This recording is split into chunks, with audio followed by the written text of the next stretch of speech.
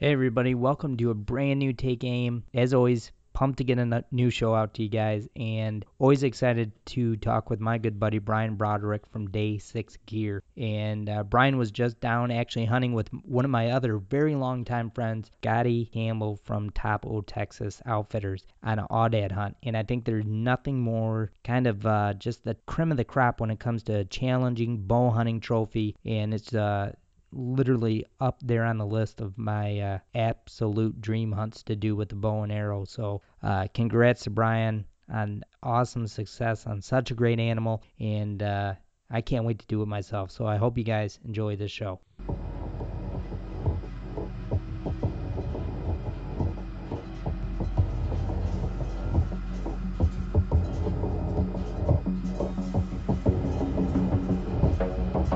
All right, guys, we are back, brand new Take Game, and excited as always to get a new show out, and excited to once again talk with my buddy Brian Broderick from Day 6 Gear. What's happening, Brian? Hey, how you doing, Brandon? I'm glad that you're one of the few podcast hosts that actually gets our name right. Which Everybody one? calls it 6 Arrows. It's Day 6 Gear. Day 6 Gear, that's right. That's So, it. but well, let's start with that real quick, Brian. What's going on with Day 6 Gear and anything new coming down the pipeline? Yeah, we're selling the absolute crap out of arrows, and just overwhelmed and blessed and happy to be doing it. And we're finishing up our broadheads and going to be releasing those May 1st. And been running some test heads through a few critters here and there, and super excited about getting them out there. Can you explain a little bit, Brian, of what kind of broadheads they are? Yeah, it's a 2-blade with a bleeder. It's basically the culmination or hybridization of Aaron Snyder and I's favorite 3 heads that we've shot over the years, and we've just kind of took the best attributes of what we liked of each one, and then took the negatives away from what we didn't like about them, and just kind of used that as a base to start a design. And then, we had some target sizes and target weight, all while maintaining solid blades and not having any vented blades, so they'll be really quiet.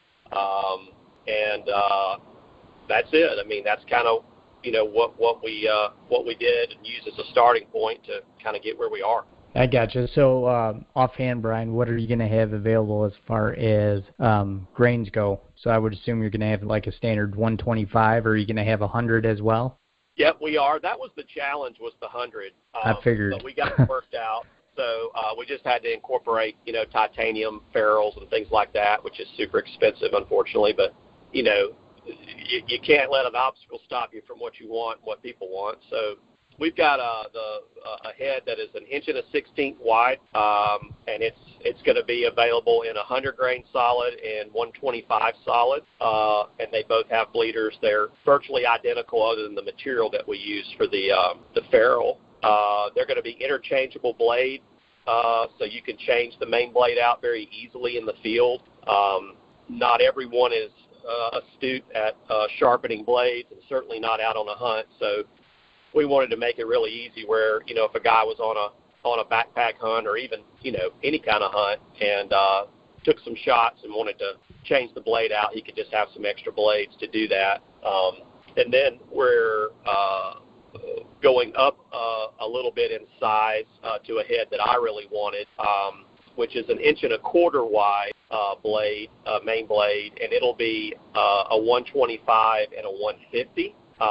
And then we got a big old honking trad head that Aaron wants. So, and it'll be, I believe, 200 and 250, Wow. all solid. So, it's been pretty challenging, getting these heads made. I didn't realize how difficult it would be, but, we've worked through it and got what we wanted, didn't settle for anything. And that would have made it the easy path if we would have settled for certain, readily available materials and blade designs and things like that. But we knew that if we didn't do exactly what we wanted, we wouldn't be happy, and I just wasn't going to do it unless I could get exactly what I wanted.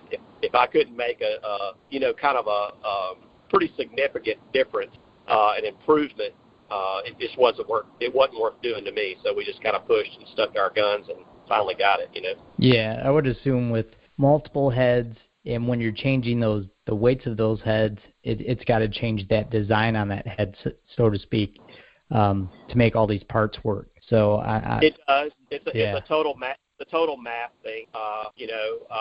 You get a head design perfect for the 100, and then you change the ferrule to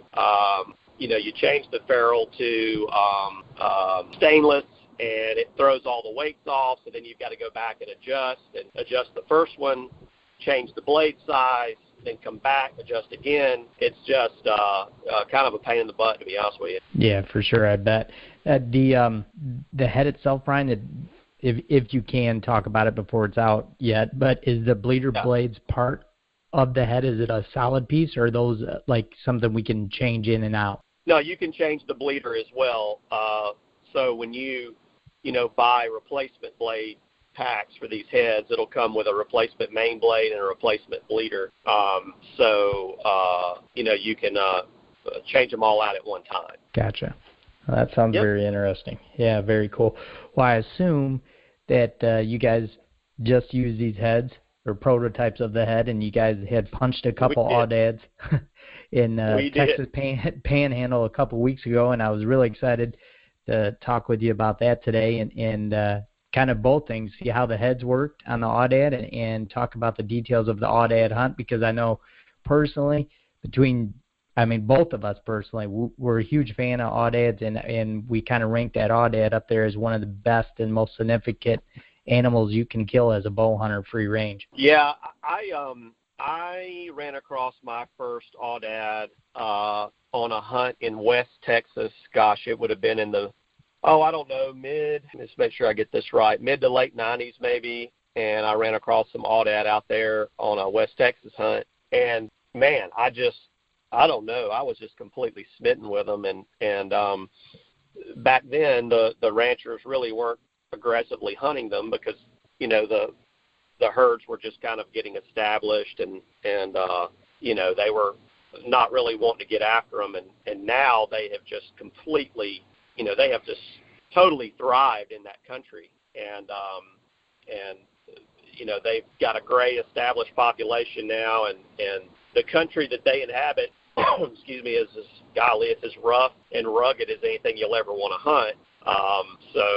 It just makes it a pretty good challenge. And of course they have, they're a sheep, so they have that type of eyesight, with some type of magnification in their sight. I'm not sure what, but they're tough to get up on with a bow, and they don't stand around and wait for like a second look. They're not like a deer where a deer will look back to be kind of make sure what he saw. These things just bug out. If one leaves, they all leave. The look and they're gone. But another thing that makes it really challenging too is they're always in a group, right, Brian? Like you're looking at sometimes 15 to 30 sheep probably in a one group when you get up to glass on them or make a stalk. So you're then trying to get past 60 set of eyes that, like you said, have magnification. So it makes it just super challenging. It does, and I learned a lot of lessons, when we were out there a few weeks ago, and I tried to push the issue in the beginning a little bit and try to maybe move a little more on groups than I probably should have. But I quickly learned that it's a timing game, it's an ambush game. You've got to stay engaged with them because they can move really fast when they decide to relocate, and so you got to stay up with them and just kind of lay back and watch and see what they're doing. And then you're constantly trying to figure out how do I find a spot where I can get ahead of them and have everything in my favor, cover wind, etc., and then limit, how they're going to spread out to where you can kind of concentrate them inside of bow range. So what I started doing was just kind of sitting back on them and watching. And then once I, saw them get into a point to where I thought they were heading into an area that would provide a good ambush scenario, we would wait for them to get out of sight and then make big, big loops through canyons, basically running to get up ahead of them and try to get, in a position before they, got out where they could see you. And then, of course, you're playing the wind, too, and those canyons kind of are kicking the ding-ding when it comes to playing wind because it's constantly changing around. Yeah, fortunately for us, it was blowing 30 to 50 the whole time we were there, so it was a huge key to our success as we had, wind cover for smell and as well as some sound cover. Sound. Yeah, for sure. And it helps with movement cover too, because there's a lot of movement in the underbrush and all that, Yeah, it does. Yeah, it does for sure. Now I know, and I wanted to give credit where it's due. You were hunting with one of my good buddies as well, Scotti Campbell, at his place at Topo Texas Outfitters in the Panhandle. And like when you got there, Brian, I assume Scotti kind of had a game plan. Was it just like, let's get the glass out, or let's get to a high vantage point and then start glassing, or how did you guys start the hunt? Yeah, I mean, that was it. That was it. Yeah, I got there Saturday around noon. It took a couple hours to get to him. And, we anticipated, getting unpacked, getting settled where we were going to stay, shooting the bows a little bit, and starting hunting Sunday. And as soon as we pulled up, Scotti said, man, y'all are here in great time. Grab your crap. Let's go. Let's go hunt right now. And I thought, man, I am home.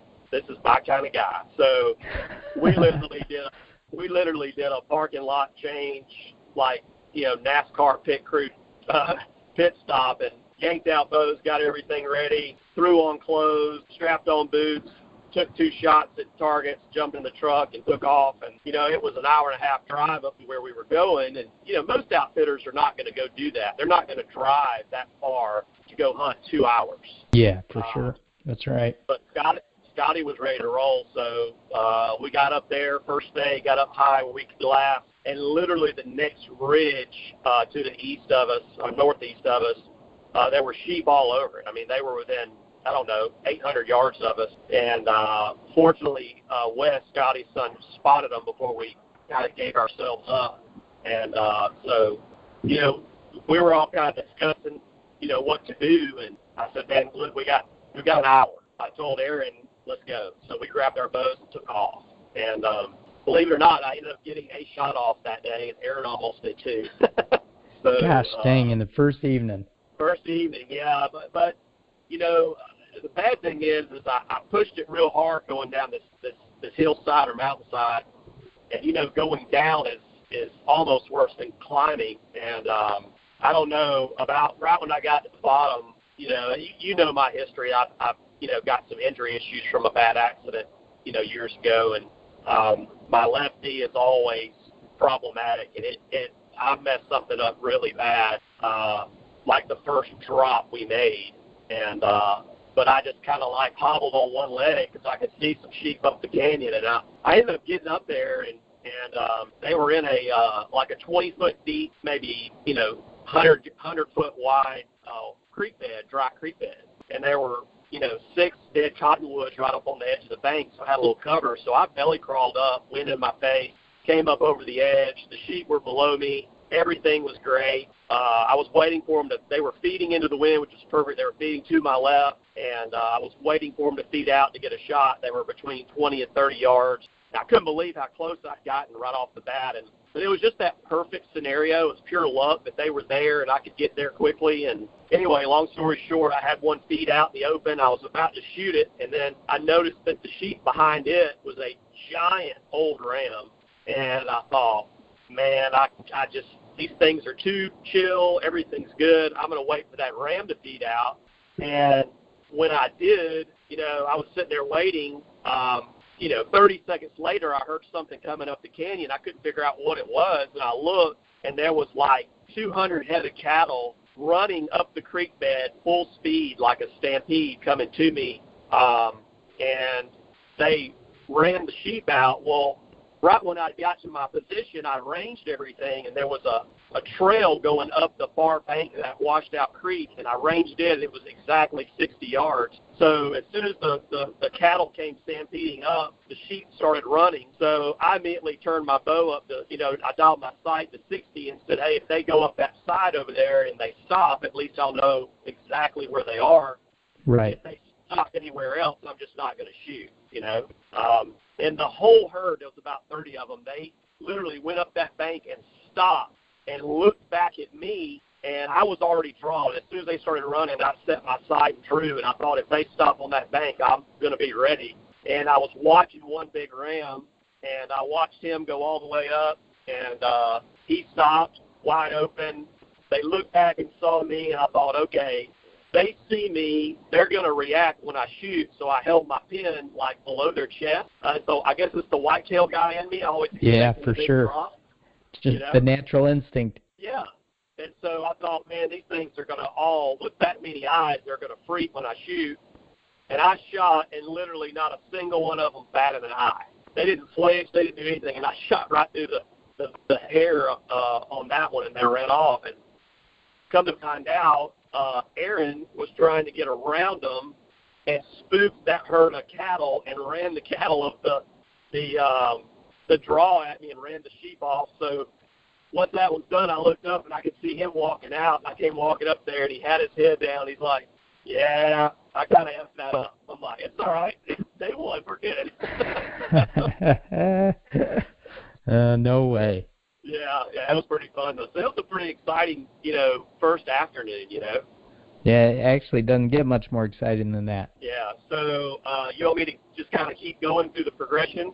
Yeah, just let us have it. All right, let you have it. Okay, all right. So so the next day we went back up to that place and got on sheep early. I laid back, and it was kind of sitting up high with Scotti and Aaron and John that works with Scotti. They made a move on some sheep, and Aaron got a couple of shots off, but didn't connect, and they all kind of ran up over this mountain. So we came back and sat down and was having lunch and all after that morning, and we were watching on the skyline, and we could see sheep starting to filter back into this canyon from where they had run earlier that morning, and they kept dropping off out of sight behind this little knoll. So we went up there and peeked over the knoll, Aaron and I did, and John that works for Scotti, and Scotti laid back to glass, and there were sheep there. There was maybe a dozen sheep already in this bowl feeding. And so by this time, my knee was completely shot. I'd already walked 3 or 4 miles that morning on one leg, basically hobbling. And, of course, they're all making fun of me. And of course. Yeah. And so I said, hey, I'm going to sit right here. I got the wind in my face. They act like they're wanting to come back down in this canyon. And if you guys want to make a big loop, go ahead. So they made a big loop, and Aaron actually got a shot off and hit one. And it was hit good, but it was hit too far back. And so we tracked it all the way till dark, and we could keep eyes on it, but we just couldn't ever get close enough for a follow-up. So it was going to get down to 8 degrees that night with like a negative something wind chill, and it was going to snow. And so we just pulled out of there. We came back the next morning, and we could not find that sheep. There was fresh snow everywhere. We just could not pick it up. And we looked until about 11:30, and all of us, even Wes, Scotty's son, there were 5 of us looking. We looked till 11:30 for that sheep. 2 of us put 8.5 miles on our boots, and Aaron was over 12. We finally came back to the spot where that we had last seen the sheep, and somehow or another, we just didn't see the sheep. It was real tucked in, but Aaron crossed some coyote tracks, and so he followed them and followed them straight to the sheep, but the sheep was still alive, and it ran up the canyon, and Aaron, basically we followed that sheep for another 2 miles and finally got in on it, and Aaron got another arrow and it killed it. So we ended up killing that sheep 24 hours after he had initially shot it, and we basically did not stop on that sheep after it was shot in daylight hours until we recovered it. So was an incredible track job. It was an incredible, effort by everybody. It was a shame, that the sheep, suffered like that. But it's part of bow hunting, and you've got to put in the effort to make it right. And, that's kind of what we did. So. Yeah, for sure you guys did. Amazing that Aaron kind of made the connection between the coyote tracks and getting back on that sheep, which is absolutely mind-blowing. Well, I'm sure the coyotes could smell the wounded sheep, and they're probably going to check it out. For sure. Yeah. Yeah, and we probably ran the coyotes out when they were trying to make a play on it, right, because we were there at daylight. And so it all just kind of worked out. We got real lucky, and anyway, we recovered that sheep, and that's the first one I've ever put my hands on. I've seen them over the years, hunting out in West Texas for mule deer, but that's the first one I ever put my hands on, and man, I was just pretty neat, blown away. Yeah, man. I mean, just they're so unique and they're so big. I didn't realize how big they were. They're built a lot like a mountain goat, Yeah, they're real similar body-wise. It looks like they're, which I would assume they have to be. They got super thick kind of bones and legs, so they don't snap off, I would assume. Walking all those jagged rocks. I've seen them on some of the most strangest places, you would think to ever see an animal. And but man, you're right, Brian. They just look like they're extremely well built, and amazing how agile they even look for being the way they're built. Well, that's a great term, agile, because when Aaron shot his sheep, that sheep came right by me and saw me turn and basically went off of a cliff and literally, just touched its hoof 3 times on going down the sheer face of a 40-50 foot drop, and it never checked up. I could not believe the agility of that big animal. It was just amazing to see. And then, of course, as we hunted throughout the week, we got to see a lot of that. And, man, it was impressive. So we recovered that sheep, spent the rest of the afternoon, skinning that sheep out and processing it. And so the next day we went back up there again, and it looked like, as much time as we'd spent in that big canyon, we had pushed them out. And, you're talking about maybe a 10,000 acre ranch that we were hunting on. That's big. Yeah. That's big to push something out of there. Yeah, when you've got to cover so much ground, I think we just moved them, and there's so much rugged country everywhere that it was just easy for them to relocate. So Scotti told us, he said, "Look, guys, I've got some more places up here we'll go hit." He said, I have got a place that is almost 3 hours south of here, and we would have to go pack up, drive down there, and get a motel room down there and get set up to hunt this other property. But it is the most beautiful place you'll ever see. It was in the Paladura Canyon, which is just this gigantic canyon down south of Amarillo. And so, and for people that don't know, let me interrupt 1 second, Brian. For people that don't know, it's the second largest canyon in the U.S. next to the Grand Canyon. So just, put that in perspective, it's got to be a pretty piece of ground you guys are hunting on.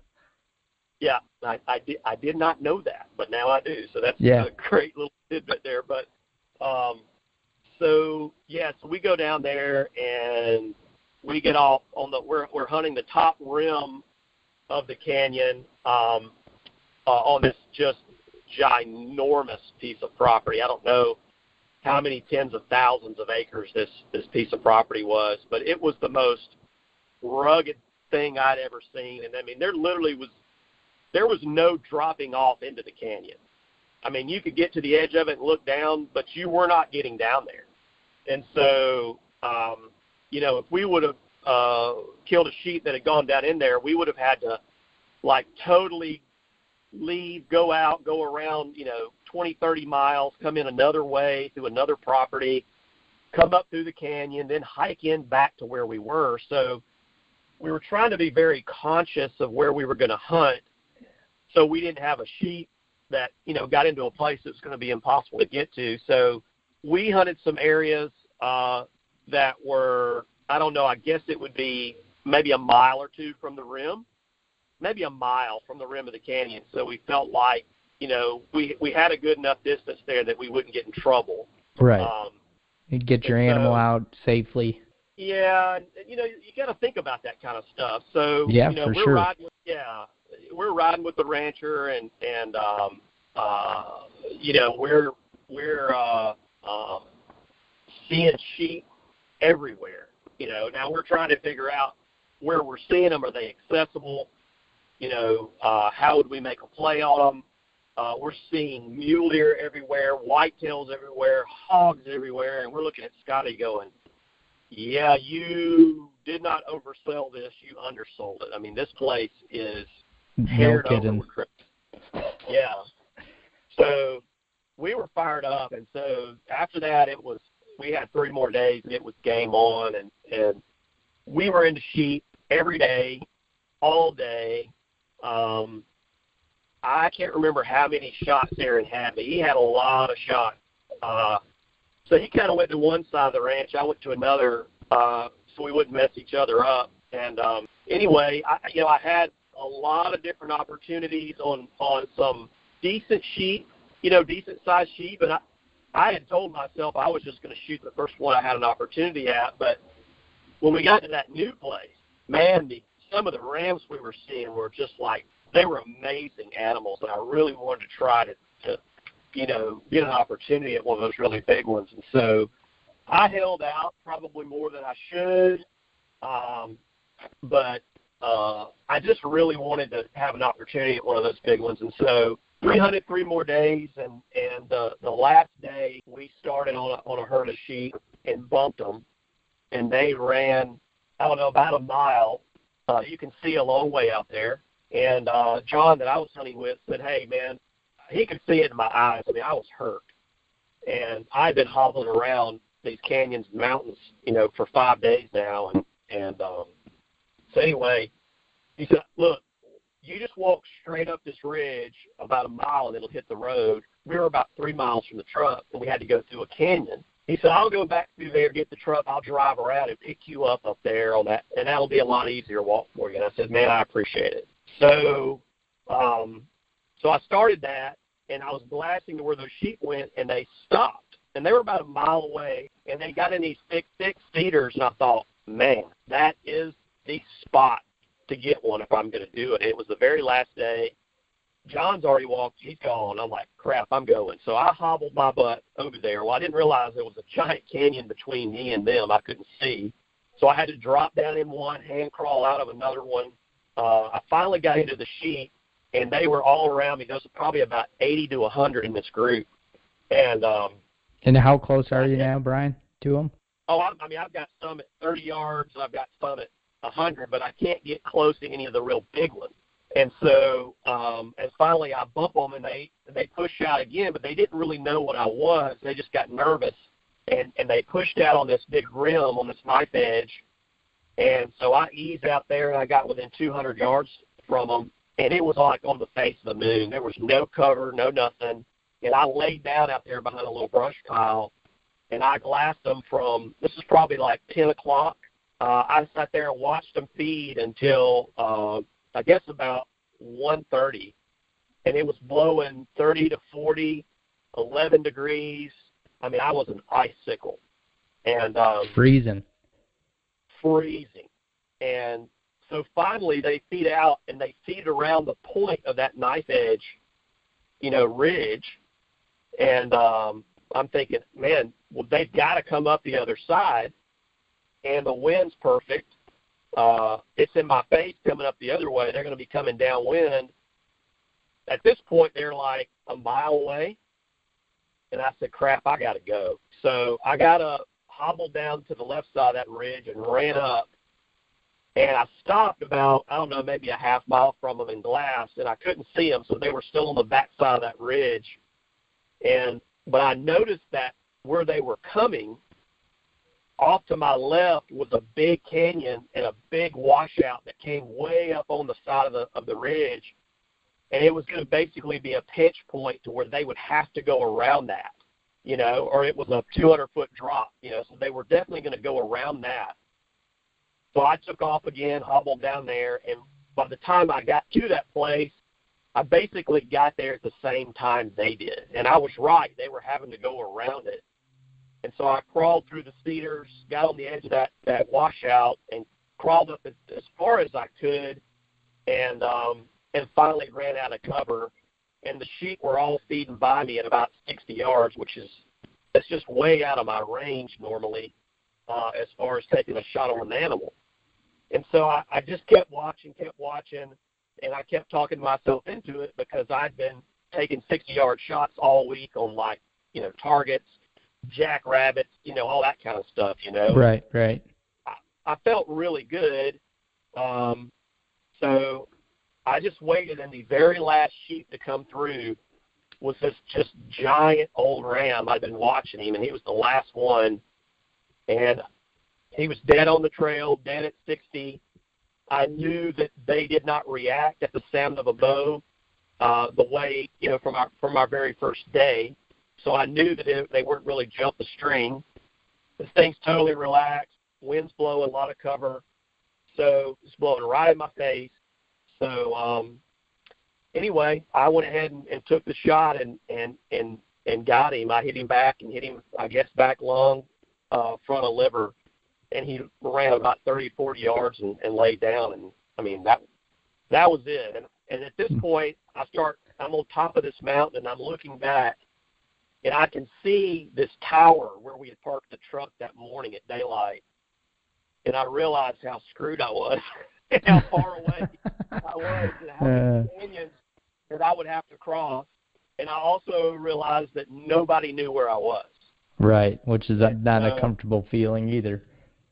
No, it was a bad deal, man. So I went over there and checked the sheep out and was just kind of overwhelmed because I had struggled so much with my knee the whole week. And anyway, it turns out I had torn my meniscus or something, and it'd been damaged before, but it finally, crapped out on me. But so anyway, I hobbled up to the top of this ridge, and back to my south, I could see a windmill. And so I walked to that windmill, and when I got to that windmill, I actually got cell service, which we hadn't had cell service anywhere. Wow. I got cell service. My phone starts vibrating. Everybody's wanting to know where I am. Scotti and Aaron are back. Everybody's looking for me. And so anyway, I finally texted and says, here's where I am. Come to this windmill. Scotti knew where it was, of course, but I mean, it was like a 45-minute drive for them to get around to me. No kidding. Yeah. So anyway, they came around and got to the windmill, and then we went up there and packed the sheep out, and that was just a great wrap up to the last day. It was tough on me just because of my physical limitations, but just on that trip. But those animals are as tough a critter as I've hunted anywhere on the planet to get a bow shot on, as far as a free range Aoudad. I mean, they've got their act together, man. It is very impressive. Yeah, for sure. I know. I mean, it is just on my list of which I don't really want to say I have a list of animals I want to or need to kill, but it's way up there on just a pedestal, so to speak, of just being a hardcore bow hunter. I just think it's so worthy of like that challenge, and everybody I've ever talked to has just had hunts similar to yours, Brian, where it's demanding, and I think that it just makes a unique adventure and a really good time if you're into just doing what you did, grinding it out with one leg for 5 days. Yeah, Aaron kept making fun of me. He said I looked like I'd been shot in the leg with rock salt, like trying to rob a chicken coop or something, because I was just hopping around on one leg. But that animal is super unique, and it's just, I don't know, it's always been I've been fascinated with them, and and that's probably the only sheep of any kind that I'll ever hunt. I have just never struggled with the decision on whether to spend the big bucks to go after the sheep. Yeah, I mean, that is one cool thing about those sheep, right? It's so to speak, affordable, and it's in very hard, rugged country, so you're getting kind of the best of both worlds, if you ask me. And it's one of the only sheep that, obviously, in North America here that looks the way it looks. You know, it's got those big, beautiful eyes, a huge mane, and the way those horns wrap underneath the chin, and you know, and some get absolutely huge, like the one Brian got. Is what, Brian? It's north of 30 inches, right?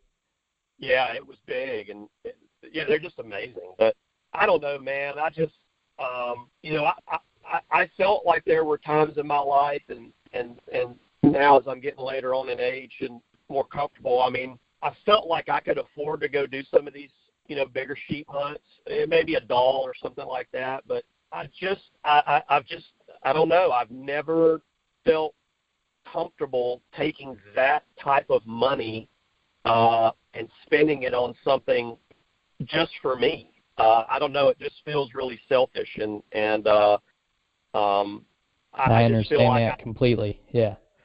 I just feel like I'd be taking away opportunities from my family to do things, and my family wouldn't care. My boys, my wife, they'd be all for it, and you know, it probably wouldn't change our life, you know, making that kind of expenditure on one hunt, but I just never could bring myself to do it. And you know, maybe when I get a little older, and you know, my kids they have their own families, and I feel like, you know, everybody's in good shape, you know, it may be a point in my life where I'll say, okay, I'll go spend, you know, $20,000 or $30,000 on something for me. But I don't know, man. I can't bring myself to do it right now, you know. No, I understand. I feel like, for one, I agree with you 100% on the reasons why not to, and I also kind of think too that I have such a good time hunting deer, mule deer, and a chance to hunt an Aoudad, and a couple other things that are relatively way down the price scale that I just think can keep me busy and keep me happy, so to speak. Yeah. Well, I like to do a lot of hunts, as you can tell. Yeah. You know, we don't let the the moss grow under our feet very often, and you know, I just felt like if I do a big hunt like that, you know, it's going to limit me from doing six other hunts I want to go do, you know. Yeah. And I you know, I just want to be responsible. So having those sheep available, you know, in that proximity of the country, and you know, kind of that price point where they're not super expensive, you know, it's I don't know. I'll tell you right now, I'm afraid that it's going to be something I'm going to have to go do every February or March. I loved it that much. Yeah, that's super cool. I hope next year, Brian, I'll be going with you if you decide to go, because I already told Scotti I've been threatening for years to come down and do an Aoudad with him, so I'm pretty close to doing it either this year or next year. But if you're planning on going again, I'm coming with you.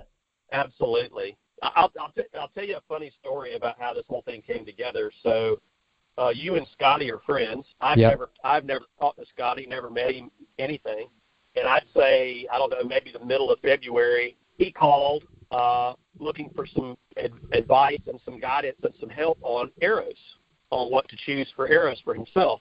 And so we got to talking, and then I put two and two together, because he told me who he was, but I didn't put two and two together. And then he mentioned you, and then I said, oh, I actually know who I'm talking to now. Right. I didn't. That's it funny. took me a while, you know. We were just talking 20 minutes, and just the nicest human on the planet. So we're just talking away, and he said, man, you know, I've got some decent mule deer out here, and I've got some really good whitetails, and I'd love to have you and your buddy Aaron come out here and hunt deer with me. I would just love it. And I said, man, I appreciate it, but when it comes to deer season, basically from September through February, I'm pretty much like you're maxed booked. out on what I can do. Huh? I said you're booked usually. Yeah, I mean, it's just like, you know, I go do a hunt, come back, work, dig myself out of a work hole, and then get ahead a little bit, go hunt again. And so, you know, I'm constantly going that whole time. I just couldn't really squeeze anything else in. And then it hit me where he was, and I said, Scotti, do you have any Aoudad? And he goes, heck yeah. And I said, do you like have a huntable amount of Aoudad? And he said, heck yeah. And I said, man, he started kind of telling me about the hunting and how they come out of the canyons at night and go up onto these, wheat fields. And so I'm sitting there talking to him.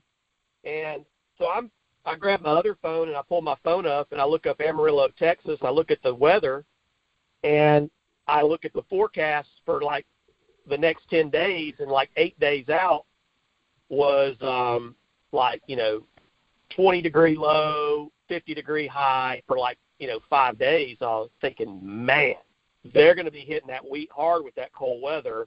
And I said, Scotti, what are you doing next week? In about a week and a half. And he said, well, maybe we're going to be sheep hunting. And I said, can you pull it off? He goes, I can pull it off. And I'll so literally on that quick. same phone call, never met him, anything. An hour later, I'm calling Aaron, and I said, you got to pick me up in Amarillo, because he's only 6 hours from Amarillo where he lives in Colorado. I said, you got to pick me up in Amarillo. I'm fixing to book a flight. Here's when we're going. And he's like, oh, man, I've got this to do, and I've got that to do. And I told him what the deal was, and he's like, yeah, I'm going to cancel all that. I'll pick you up. So anyway, I literally booked a flight right then, and then 8 or 9 days later, we met Scotti for the first time, and that afternoon we were shooting at sheep. I mean, that's how quick it went together. And so that's cool. Yeah, and Scotty's one of the finest humans I've ever met. Yeah, I second that for sure. He's one of the greatest. And I'll be down with him in October for some mule deer hunting. Me and him are going to hunt together for a week, and he's just one of those guys that I think, Brian, every year you kind of look forward just to spending time with somebody, and Scotty's that guy, man. I always look forward to spending time with and hanging out with him and his family. Oh, there's no doubt. There's no doubt. And John that works with him, just salt of the earth, his son Wes.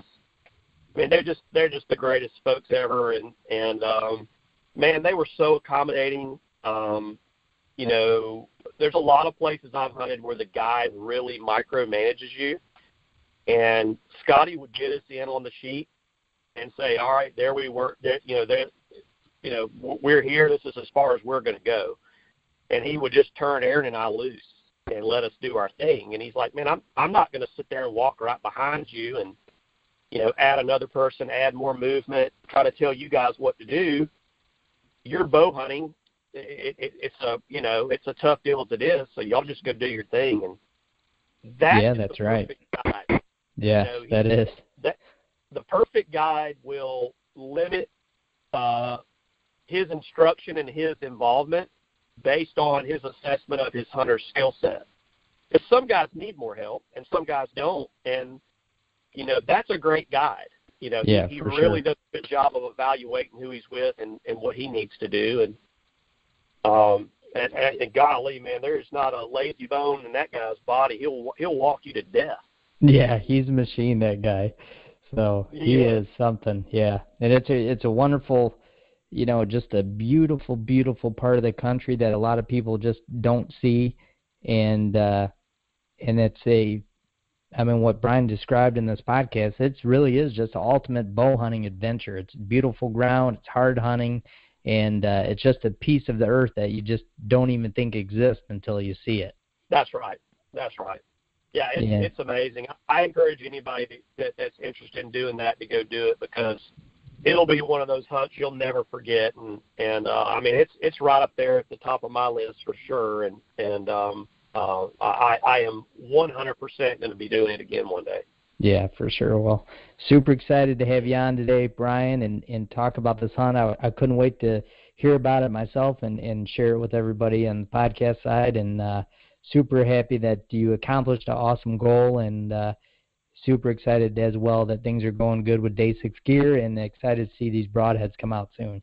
Yeah, it's going to be fun. We'll have to run them through some animals here this fall. No, absolutely. So, as everybody knows, you can find Brian, Instagram, Day 6 gear. Brian said the new broadheads will be out in May. Was that right, Brian? Yep, or is it? They'll be out in May. Yep. And obviously the best hunting arrows on earth are already available, so make sure you check out the HD Series arrows. And as well, make sure to stop over at Topo Texas Instagram page. Give those guys a like as well. And Brian, can't wait to hear the next hunting story from you, man. Sounds good, buddy. We'll talk soon. All right, thanks for your time again. And we'll see everybody next week.